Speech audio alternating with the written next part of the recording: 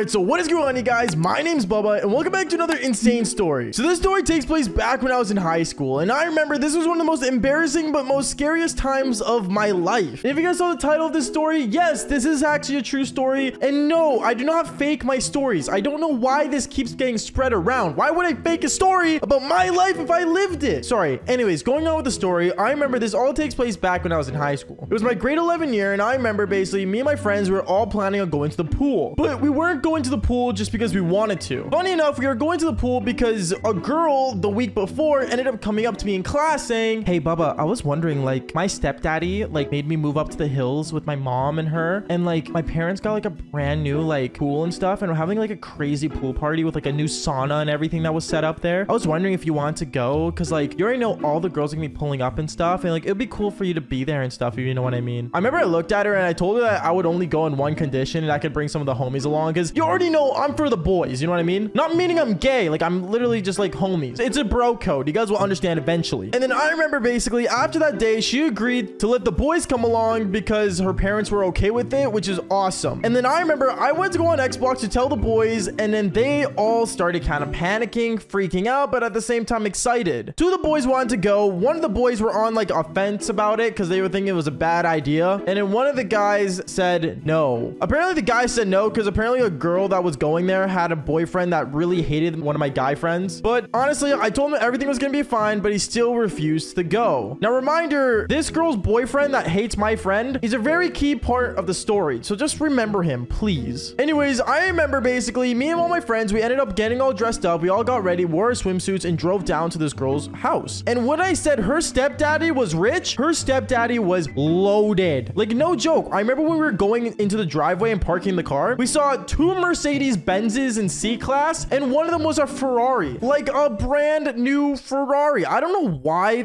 I guess I want a stepdaddy. I don't know. And then afterwards, I remember we all ended up going inside the house, and as we were all looking around, being amazed by everything that was there. And then as we were looking around the house, I remember this girl's mom that invited us in the first place ended up coming down the stairs saying, "Oh, you must be some of her friends. Well, she's outside right now in the back of the pool, so just go down this way." We went out there. I remember we basically saw a bunch of girls tanning and all this stuff, and I remember I ended up walking up to one of the girls that invited us in the first place. I walked up to her saying, "Yo, like I just got here. Yo, nice place. This actually looks awesome." And she started flexing about her daddy and how she, you know, he won like a lottery or something. I have no idea. Just started talking about her daddy. And then afterwards, I remember I ended up standing up and looking around and seeing that this pool party was getting more crowded by the minute. Like, no joke. There was a lot of people coming in. It got to the point where almost 100 people were there. It was actually really nice. And it was a really big house up in the hills, so it could fit all of us really nicely. We all started walking around with our fruit punch because obviously I don't promote underage drinking. And yeah, I basically was just swimming, having a good time. But then out of nowhere, I remember I ended up turning my head once I got out of the water, and I looked around and I saw her. Now, there was one girl in my high school that I was madly in love with, I guess. Like I said in all my videos, I'm a helpless romantic. And I remember I saw a girl that I had a massive crush on, and she ended up showing up at the pool party. And she was in her bikini, showing her massive cherries and massive peach, and going inside the water. And I remember I really wanted to swim up to her and kind of just introduce myself and say hey, hi and all this cool stuff. I remember I didn't want to just walk up to her because obviously that's embarrassing. So I needed to find a way that I could bump into her. Because like I said in my last video of my first crush, for some reason, I'm a really helpless romantic, meaning I like to do things in a weird scenario, in a weird gesture. So I remember I ended up finding the nearest ball that was near me, and I ended up telling my friend, "Yo, throw this towards that direction as hard as you can." He ended up looking at me saying, "Okay, sure, I'll just throw it towards that girl. Not weird at all, sure." And then after he started chucking it over there, and me, I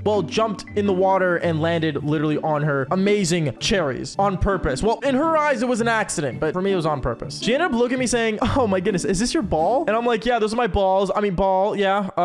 Thanks. Wait, aren't you like in my class?" And then she looked at me saying, "Oh yeah, like we have the same teacher for science." And I'm like, "Oh yeah, like it's cool to see you." I don't know. I basically just made a conversation starter, and it worked. Me and her started talking throughout the day, and we started drinking more punch. YouTube, I'm saying punch, nothing else. And yeah, it was actually a pretty cool time. But then came later on. I remember me and this girl, we were eventually just sitting down on the poolside talking about life and stuff. And then afterwards, for some reason, the girl that invited me to the party decided to invite one of the football players at our school. Except this football player had the same crush as I did and made things really, really awkward for me. Like, no joke, he ended up going to the pool and literally jumping over me as I was sitting on the poolside with this girl and literally said, "Kill cannonball over a loser, and basically did a cannonball over him. It was kind of impressive, I'll give him that, but it was embarrassing and really dumb. Anyways, going on with the story, I remember basically he just kept embarrassing me, making fun of me, and he would always just jump into the conversation, not really being a good bro. You know what I mean? Because let's just say this guy did not follow the bro code at all, because all this guy would do is just eavesdrop in our conversation, join in, make fun of me about the conversation we're having, and then start talking better about himself. It became so annoying to the point where I remember I looked at him saying, dude, no one cares who asked, we're Champ Andy, and I walked away. As I walked away though, literally this girl recognized that this guy was being a total doofus, so she ended up standing up and actually following me, and